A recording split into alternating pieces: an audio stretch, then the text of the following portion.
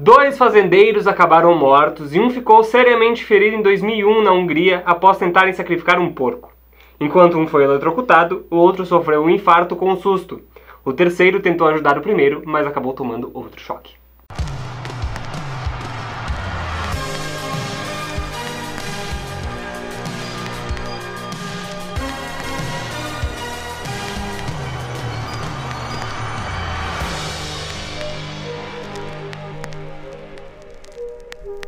Salve, meus radicais! Bem-vindos a mais um showzinho do quarto bem iluminado agora do Joey do Guido. Eu sou o Guido. Eu sou o Joey. E hoje vamos falar de uma coisa que me assusta e que me deixa perplexo e eu fico pensando demais nisso do que eu deveria. Essa é a verdade. Eu tenho muito medo de morrer de uma maneira idiota. Mas assim, ó... Rodrigo, digamos que eu vá ter sucesso na minha carreira de arquiteto ou na minha carreira de youtuber. Muda essa tua conversa aí porque tu vai. Eu vou ter sucesso. Tá, ok. Aí é só. Tá lá, grande arquiteto Rodrigo Guidini morre após escorregar no sabonete e bater a cabeça no chão e morrer.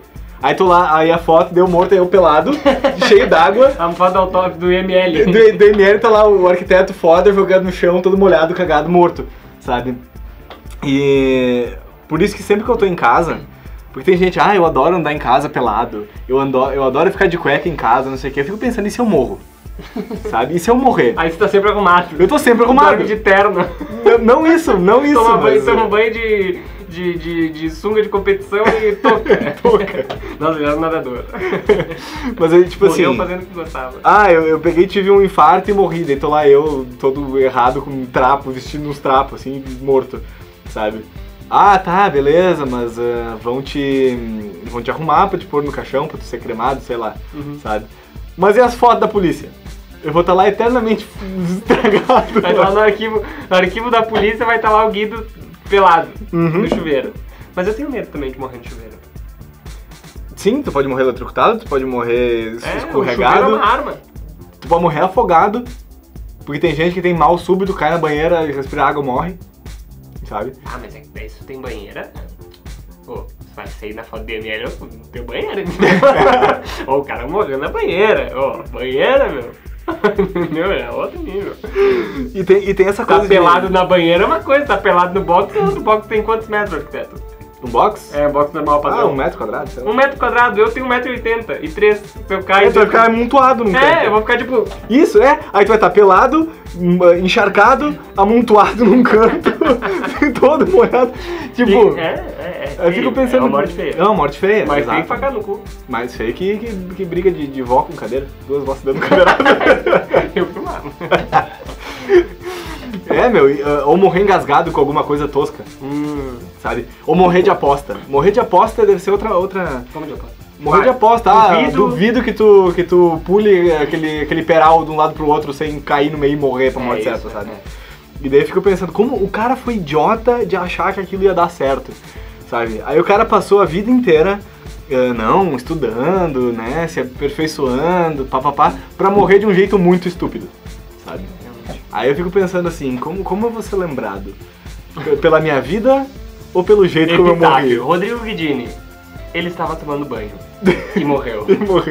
E depois de escorregar em seu próprio sabonete, sabe? Tipo... É uma merda. Albert Einstein, gênio, morreu após tentar voar em uma vassoura da sua sacada, sabe? Isso não aconteceu, mas pensa que se tivesse acontecido, tu acha que iam lembrar ele pela relatividade? Não. Pela MC ao quadrado? Não ia. Imagina se o Newton tivesse morrido com a maçã na cabeça. Newton morreu após tomar uma maçãzada na cabeça. Eles iam ser lembrados pela morte estúpida, não pelos feitos que eles fizeram. Não, mas o Isaac Newton não teria nenhum feito se a maçã não tivesse. Não, teria sim. Já tinha outros, né? Você tá ligado que a história da maçã é balela? Eu vi em Cosmos. Assistam Cosmos, inclusive. Assistam Cosmos, que é muito uma série muito boa. Sim, eu acho que isso é um ponto importante de ser discutido, porque a gente não pode deixar a idiotice levar, né? Não. Levar a tua vida. Não. Que eu ia falar também. Isso vale também pra coisas que antecedem a morte. Tipo, tu se salvou de uma coisa que tu poderia ter morrido. Mas pode ser tão idiota quanto, tipo assim... eu tô em casa, pelado, porque eu recém saí do banho. Tá. E daí começa a pegar fogo na minha casa. E daí eu tenho que... E daí não vai dar tempo de eu me vestir. Então eu tenho que sair de casa e ficar do lado de fora de casa, pelado, esperando os bombeiros chegar. Isso é pior. Sabe? Então eu tenho muito medo que esse tipo de coisa aconteça, então as coisas que eu preciso fazer eu faço bem rápido. Aham, eu sei que tu toma banho rápido. Não, mas daí o banho é diferente. Daí... Tu tem medo de morrer do box, demora 2 horas pra tomar banho. Mas é porque eu tô me cuidando pra não escorregar. Eu faço tudo muito Eu devagar. realmente achava quando tu morava aqui que tu tinha morrido. Eu podia estar Podia estar. Não, mas é que tem que fazer tudo com muita calma, segurar o sabonete com né, do jeito certo. Meu irmão, o sabonete cano show tu não pega, tu abre outro. Isso pra pisar em cima e cair. Já teve alguma experiência de quase morte? Já. Assim, muito idiota. Caindo de bicicleta sem capacete? Tá, mas aí é uma fatalidade, não é uma coisa idiota. Não, é idiota, eu tava sem capacete, eu devia estar de capacete. Ah, ele morreu porque ele não tava usando um artigo básico de segurança. Ele falou, morreu. Tá, mas... Sabe, é um jeito idiota de morrer. É, tá, por esse lado sim. Ah, ele bateu o carro a 30 por hora, só que como ele tava sem cinto, ele se degolou no vidro do para-brisa, sabe? Era só por troço que ele tava vivo, sabe? Foi um jeito idiota de morrer. Tipo, Tá. coisas que tu pode evitar de uma maneira muito simples. Não, mas é que sabe? assim, eu acho que quando a coisa é muito simples que tu pode evitar e tu morre ainda assim, eu acho que não é uma maneira idiota, e sim é uma fatalidade. Tipo, poxa, aconteceu, entendeu? Quais eram as chances nessa circunstância disso acontecer? Ah, eram baixas, então foi uma fatalidade, não foi uma coisa idiota. Uma coisa idiota é tipo tu resbalar e bater a cabeça e morrer, entendeu? Uma fatalidade. Não, meu, é. Tá, então a gente tem que definir que coisa idiota é tipo tu pular do penhasco sabendo que tu não vai conseguir, mas tipo, porque tu é machão. É que morrer de aposta é a coisa mais idiota que isso você é mais pode fazer. idiota. Sabe? Ah, olha, eu consigo... Ou então tá fazendo uma coisa que tu não deveria estar fazendo. Tipo, sacrificar um porco. Sei lá, se o porco não era deles, ok. Eles estavam criando pra isso. Mas se o porco não era deles... Agora você morreu de susto. É, aí que tá, entendeu? Morri. Ele morreu de susto. Morreu de quê? De susto. É uma merda. Mas entendeu? Quando envolve circunstâncias idiotas, eu acho que daí é uma forma idiota de morrer. Mas não quando, tipo, sei lá, bateu o carro a 30 por hora. Tá, agora o que seria uma coisa da hora de morrer? Ah, ele morreu e puta, que massa que ele morreu disso aí, sabe? Uma revolução. Tipo aquele cara que tentaram matar. Tu viu aquele cara que tentaram matar? O cara da foto? Não é que foi? É Irã? O cara que tava segurando a bandeira com um bodoque? Uma puta foto do cara, assim, parece uma... Eu não sei onde é que era, mas é na fronteira de algum lugar. Fronteira da Síria, Irã, sei lá. Algum lugar do Oriente Médio, eu acho. Não lembro. Mas ele tava, tipo, tava tendo um conflito na borda, sabe? Na fronteira. E o cara tá, tipo, segurando a bandeira do país e com um bodoque, daqueles de... Sim, uma bolhadeira. Uma bolhadeira. E... Tipo, a bolhadeira tá no auge do spin, né? É, do spin, e ele tá, tipo, segurando a bandeira sem camisa. Parece uma pintura, sabe? Renascentista. Então ele falou, pá, que foto, velho. E daí tentaram matar o cara, tipo... E ele morreu? Não. Ele... Acho que ele foi... como é que diz quando te mandam pra algum país? Extraditado. É, pra te não morrer, extraditado? Tipo, tentando uma exilado. Extraditado, protegido. É, tipo, sim, mandaram ele pra um lugar pra ele não morrer. Sim.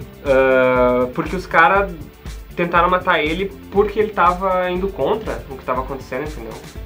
Ou... Eu não lembro, não sei, mas é tipo, a galera dele tentou matar ele porque ele fez aquilo, entendeu? Ah, os amigos dele? É, e daí tipo, isso é uma forma heróica de tu morrer, entendeu? Tu tá defendendo o negócio e tipo, te mataram. Sabe, tu morreu por uma causa. Isso é bonito. É bonito, mas eu não sei se eu morreria. Eu prefiro a estratégia dos vikings. Sabe, mais vale eu ficar vivo pra lutar um outro dia. Sim, sabe? Com certeza. Mas né, se acontecer isso, é uma forma bonita de morrer. Tu morreu lutando pelo ideal e tal, por uma ideia. Eu não sei se eu morreria, cara. Eu acho que tu precisa ser muito corajoso, muito pica pra, sabe? Eu não sei, eu acho que se tu for fazer alguma coisa que tu sabe que tu tem a chance de morrer, tu tá sendo meio burro, sabe?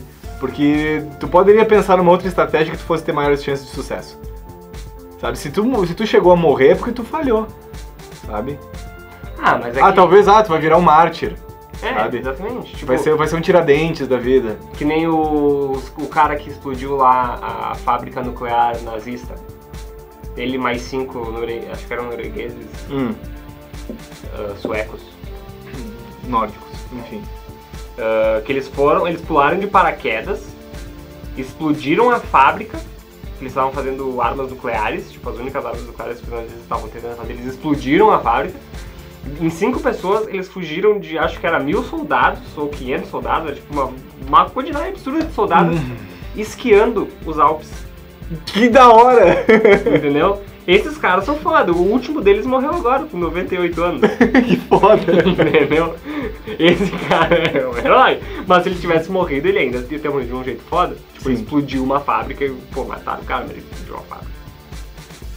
Não, aí beleza. Se tu tava fazendo um troço muito foda e alguém te matou por causa disso, aí tu não tá morrendo de uma maneira idiota. Agora, eu vou lá e vou explodir aquela fábrica. Aí o cara se explode. Eu vou lá matar o magnético. Eu vou matar o magnético. E daí ele vai lá e morre pelo magnético, sabe? Sei lá. E daí isso é uma Não idiota. sabendo que era impossível, ele foi lá e veio a falecer. Ele foi lá e veio a óbito. Não sabendo que não dava, morreu. Aí sim. É idiota. Mas sabe... Por isso que eu digo assim, ó. A não ser que dê alguma coisa muito errada, assim, que não tinha como prever e tal, sabe? Agora, se tu tá fazendo com alguma coisa de risco e tu morre, sabe? A não ser que tenha dado alguma merda muito grande que justifique que tu tá morto, assim. Agora, se tu... eu pulei um processo, eu ignorei uma variável, isso aí é um jeito que tu vai morrer de uma maneira idiota, sabe? Tipo, eu não deveria estar enfiando o dedo na tomada. Ele foi lá e enfiou, morreu? Tu enfiou uma chave diferente na tomada. Eu enfiei, mas eu tinha quantos anos, João Pedro? Eu tinha 8 anos. Imagina morrer com 8 anos, não sabe nem o que é a vida ainda, morreu porque fez uma coisa idiota. Mas eu tinha que saber se a tomada dava choque mesmo. Eu sou um cientista. Tá, é burro. Não, pior é que eu lembro precisamente do dia que eu enfiei a chave de fenda na tomada. Eu tava lá na garagem desmontando um carrinho. Sabe, eu sei por que tu não esquece. Porque é que nem quando a gente faz uma coisa muito idiota e tipo aquilo persegue a gente a vida inteira, tu tá lá de com teus amigos. É isso? Agora, pensando que existe a vida após a morte, e assim, ó, tu morre e tu fica relembrando o momento que tu morreu, assim, sabe? Aí tu fica lá, nossa, eu tava salvando uma galera, puta, que massa, eu fico olhando pra aquilo. Aí eu ficaria olhando lá, eu... Sabe? Tipo, se tu morreu de uma maneira idiota, tu vai passar o resto da eternidade vendo o quão imbecil tu foi. Aí se tu morreu de um jeito muito foda, tu não vai poder ver como tu morreu. Não, aí tu pode ficar olhando pra tua vida e vendo só as coisas boas. Entendi. E se tu morreu de uma coisa idiota, ó, seu burro, tu morreu por causa disso. Mas tipo, eu lembro perfeitamente, eu tava lá desmontando um carrinho, porque eu desmontava muitas coisas quando era pequeno, depois sobrava peça, não conseguia montar de novo, mas era legal desmontar. Sim. Desmontar coisa é uma arte. É uma arte. Eu tava desmontando os bagulho, pá, puta massa. Aí eu olhei a tomada, olhei a chave, eu nem pensei, eu só... Eu fui reto no bagulho e ela... Aí eu, tipo, eu não sei como, porque o reflexo, ele a eletricidade fecha o músculo, né, contrai. Só que ele contraiu aqui em cima, daí eu fiz assim, entendeu? E daí, tipo, eu tirei, porque senão eu tava lá até agora segurando a chave e morrendo eletrocutado e tal. Não, mas aí que tá... A corrente alternada. A corrente alternada é pra te não ficar grudado. Não é isso? Sim. Não lembro, porque o Tesla, sim. Porque o Coisa matou o que não é o Tesla? O cara. O outro cara. Aquele que ninguém lembra porque ele era um pau no cu. Sabe? Ele tinha matado inventou a eletricidade. Ele matou Thomas Edison. Isso, o Edison. Ele matou um elefante pra provar que a corrente alternada do Tesla era perigosa demais. Sabia que a corrente contínua era mais segura e tal. Sim, mas é que a corrente alternada, justamente, ela não deixa tu grudado. A corrente contínua deixa. Eu não sei se essa informação está correta. Eu então acho que tá, porque é que nem a cerca elétrica. Tipo, a cerca elétrica, ela não é feita pra te ficar grudado. Ela é feita pra te, tipo... dar um sustinho. É, exatamente. Tanto que, se tu encostar numa cerca elétrica, automaticamente tu faz isso aqui, entendeu? Encosta assim pra tu ver. Vamos testar? Não. Mas é que quem é que segurar a cerca elétrica? Ué. É um cara que quer morrer de idiota. Não, mas é que eu acho realmente que não. A gente tem que conferir essa informação. Tem que conferir, Mas eu acho que não. Bota aí nos comentários se a gente tá certo ou se a gente tá errado. Provavelmente errados. Porque eu não lembro, eu realmente não lembro. Eu tô com muito sono hoje, gente, vocês não fazem ideia. E eu não tô conseguindo pensar direito. Então... Tudo bem, eu já passei por isso também. no episódio com o começo mais enrolado que a gente já teve. Eu acho que ainda nem foi no ar. Né? Mas vai ir. Já deve ter ido. Talvez, Aqui a gente não tem muito planejamento. Ainda. É isso aí, cara. Eu acho que morrer de um jeito idiota é... Eu acho que só se encaixa morrer de um jeito idiota a morte por aposta. Cara, eu acho que não, cara. Eu acho que é morte por aposta e morte por... quando tu foi irresponsável, por irresponsabilidade tua, sabe? E por ignorância. Ignorância também eu acho uma morte idiota. Não vamos botar fato de responsabilidade. Não, porque de repente tu sabe que aquilo... Mas é excesso de confiança, então, sabe? Tu sabe que aquilo vai dar errado, mas tu vai lá e faz mesmo assim e morre. Entendi. Sabe? Ah, não, isso aqui vai dar mais um pouquinho porque já tinha dado outra vez e agora vai dar de novo e daí pum, morre. Sabe? Sempre foi assim! Eu fiz isso a vida inteira, aí vai lá e morre, sabe? Então, eu acho que tem que, assim, ó, se tu sabe fazer um troço, não pula etapas, entendeu? Só porque tu tá... Porque tu sempre fez. Porque tu sempre fez e porque tipo os caras que perdem a mão nas indústrias, tipo, não, tudo bem eu enfiar a mão dentro da máquina. Eu já enfiei outras vezes, daí tipo, vai lá e prensa, perde a mão. É que nem aqueles caras, eu vi a história de não sei quem, qual metalúrgica, mas era um cara que trabalhava numa prensa. E daí, tipo, geralmente o que acontece? Tá a prensa funcionando, alguma coisa deve ter entrado meio virada, e ao invés de ele parar a máquina, desligar tudo, e a máquina tá fazendo assim, ó, tipo... Sabe? E ele achou, não, é só fazer assim rapidinho e eu puxo a peça, né? E daí ele fez assim rapidinho, entrou com mão, cabeça e tudo, e ficou, tipo, cortado pela metade dentro do bagulho, velho. Quando eu fui... Tipo, não, velho!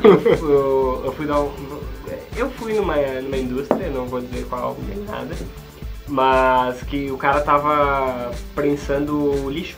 Tipo, lixo não, prensando lixo. E só que tava alto, e daí meio que escorreu, assim, ele foi empurrar, entendeu? Daí ele empurrou, assim, deu um pulinho e empurrou.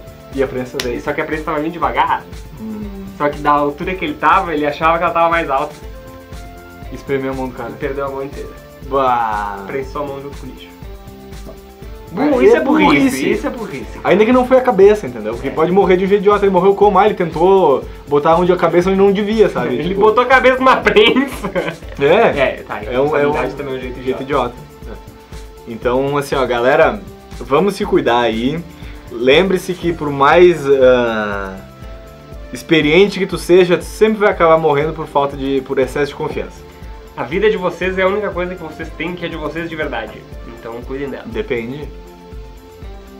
A gente pode ser trabalho escravo e a vida não sei, vamos abolir a escravidão. Não. Bom, isso é um tópico para outro assunto, para outro vídeo. Mas se o cara é escravo, ele pode se matar. A vida dele, ele faz o que quer. Cuide de sua vida, ela é sua. É o seu único bem. E deixa o seu like. E ativa o sininho. E comentários. E compartilha com os amigos. Inscreva-se. E eu queria mandar aqui um abraço pro Luquita. Eu não sei quem ele tá falando, mas um abraço pra ti também, Luquita.